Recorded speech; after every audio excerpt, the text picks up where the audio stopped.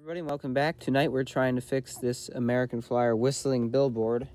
As you may have seen in one of my previous videos, it's not working properly. And I'm going to show you this time how it works right now. And then at the end we'll kind of compare it, sound-wise. Here is the transformer that I'm using for this. This was also one I made a restoration video about. I was originally planning to sell it, but I've just been using it to test things here for a while, so I figured, you know what, I'll keep it around for now at least. But anyways, here it goes, giving it some power, and we're going to touch these wires to these terminals here, and listen. That sounds like a car with a low battery starting up. If you've heard that before, you know what I'm talking about. It is not supposed to sound like that, so we're going to see if we can fix it. So, let's begin disassembling.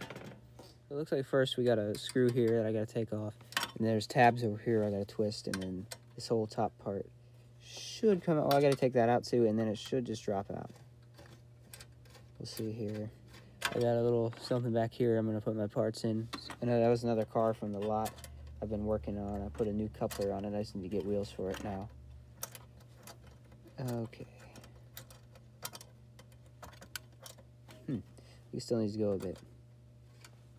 Okay, I got it out, and quite a few pieces came out here. I'm not entirely sure if these are factory or if they were put in later, but either way I'm going to have to reassemble it the way it was before. And I just got to take this off and then twist those tabs here. So, okay, I see. It is factory. I see it in there. There's the same spacer and washer in this one as there was in that one.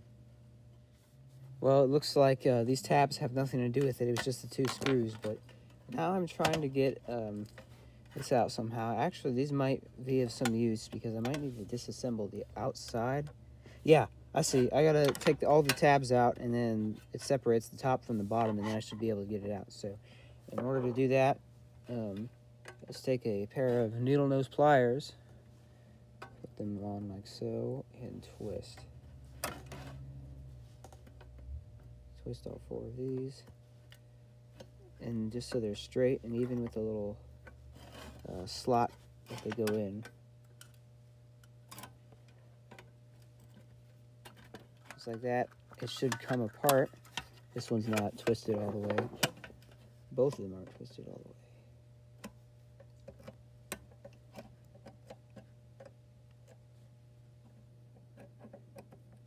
the way. And we're being a little stubborn. And just like that, there it is. And we could drop that out. And there's the whistle assembly with the motor. I think the lubrication on this may be a problem, because it definitely looks really, the pivot looks like it's really dry, and it might just, it might just be kind of seized up a bit. However, it may need cleaning as well, but all of those can definitely help improve the performance of this.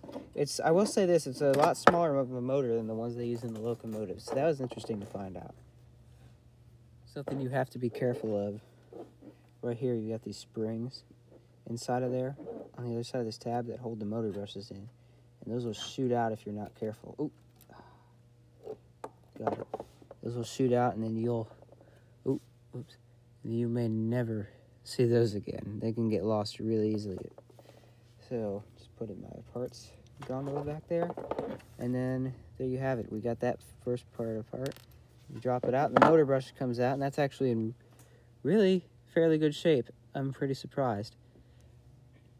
And we'll just do the same to the other side now. Okay, well I got both of them off now. Unfortunately, that motor brush is not coming out, so I just got to take these two screws off now, and that should take the top of the motor off. And not only will we be able to clean the commutator from there, but also we'll be able to get that other motor brush out. Trying to keep my hand out of the shot here as much as possible. Oh, it looks like we have a wire that came off somewhere. I wonder where that goes. I don't know. That's interesting. Excuse me here. Pull this off. And then there those are. Those two screws and that one mysterious one that has something with that wire on it. We'll have to figure out where that went. And then this should come right off. What's that? Oh, we got a washer there. And there's that other motor brush I mentioned right in there. So try to get it to come out. There it is. And we got the second one out. Now, that commutator is really dirty, so bear with me here. We're going to try to clean it off the best we can. What you want for cleaning commutators, I know some people use what's called like a carbon fiber pen or something to clean these off, which works really well, but what I have is just a more simple. I've got Q-tips and rubbing alcohol, and you just use that, get a little bit on a Q-tip there, turn this, and just like that, you rotate it, and it kind of cleans it off. As you can see, there's already some grime coming off, so we'll pick this up here in a little bit and see how it is. Okay, I've been doing it for a little bit, and it's gotten a little bit cleaner. As you can see, we got a ton of grime off, so I'm going to go ahead and get another Q-tip and dip it in the alcohol and keep going, keep cleaning it for a bit, and we'll see where this gets us.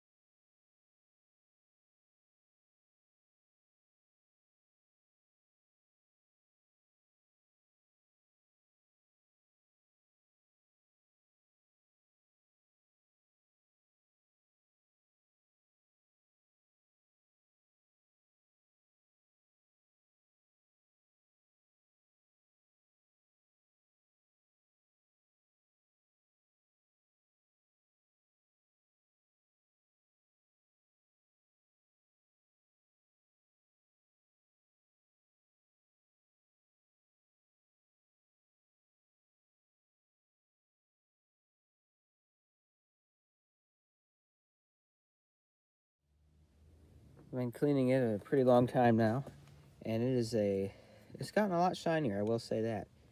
So there it is after. I'll probably show a before picture as well. And well, I think we can pretty much start reassembling it. I am gonna see what I can do once it's back together to oil it and see if we can get it to run a little bit better.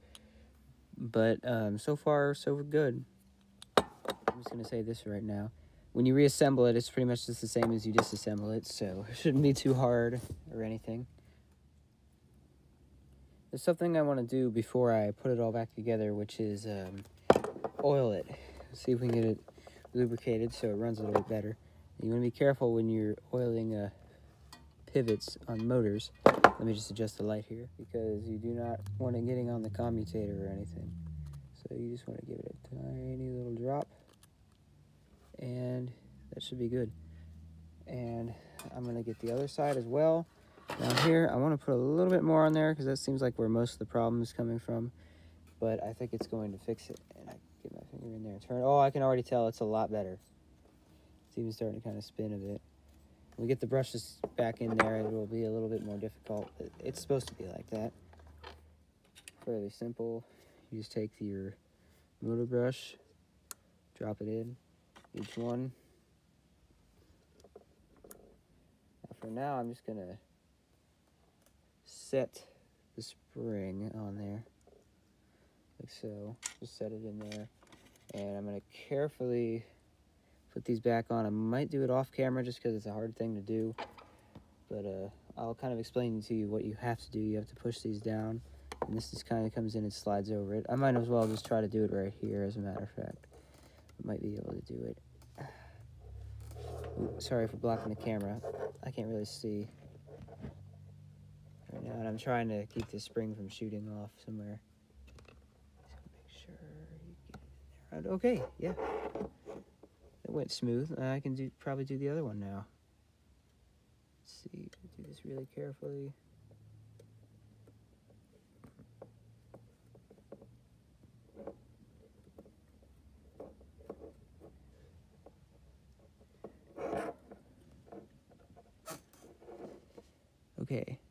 Okay, I got it back in right now, and I think we could probably test it right now to see where we get.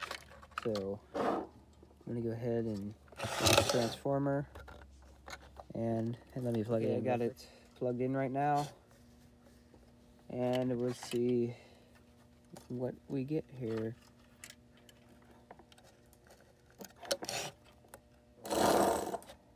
Huh. Wonder if the momentum did that? Oh, I see. I had to cut off the air there. Huh. I'm not sure why, but it's not whistling. I have no idea why that could be. Unless maybe is it turning the wrong? I think it's turning the wrong way, maybe. Huh. Now that could just be. I wonder why that is. Why is it turning? The wires might be mixed up. That could be our problem. So let me see. I'm gonna switch them here real quick and then come back. Okay, I got them switched up now. So let's go ahead and see what happens. Gotta flip it. Yeah, whatever. Oh, we're starting to get something here.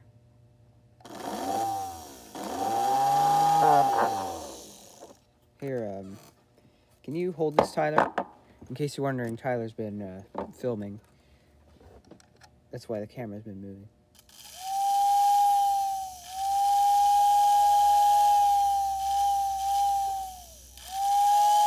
There it is. Okay, the outer terminals, that's right.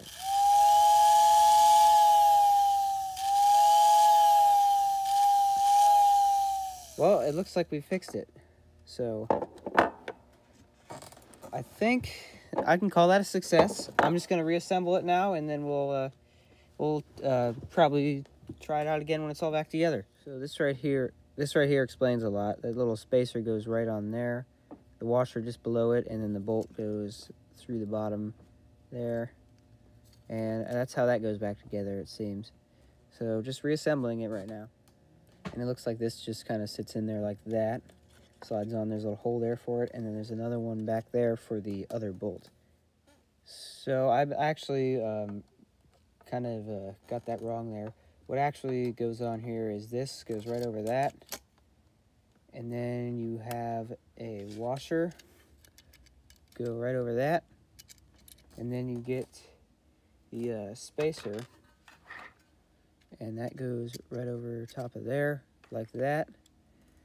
And then last but not least, this little nut goes right on top of there.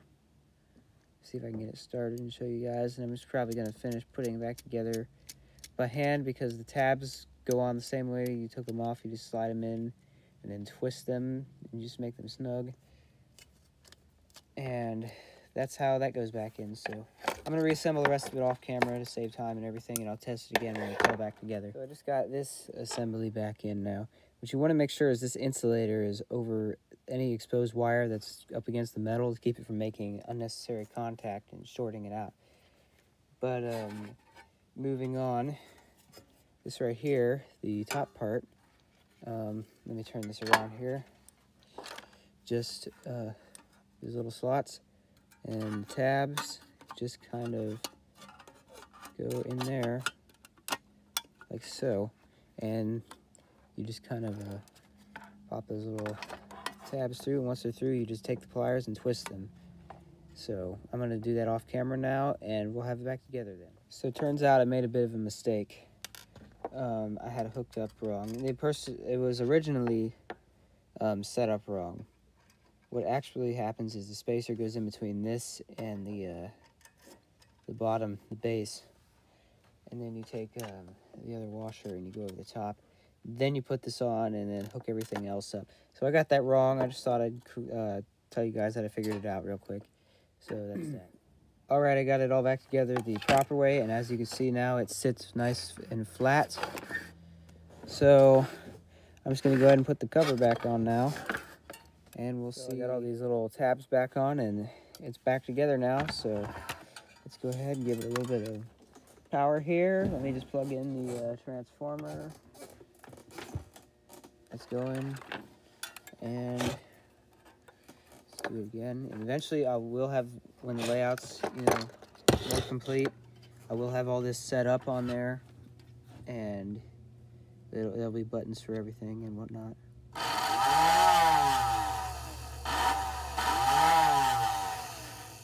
It's vibrating on the table a little bit, so that's why you get some of that noise.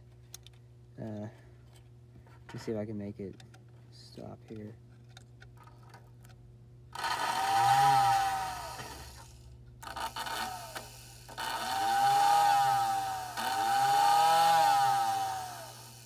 So that's how that works. And just, you know, it's working good now. So with that, I'd like to thank you for watching. Don't forget to like and subscribe if you wish. Please check out my other videos because that helps a lot too.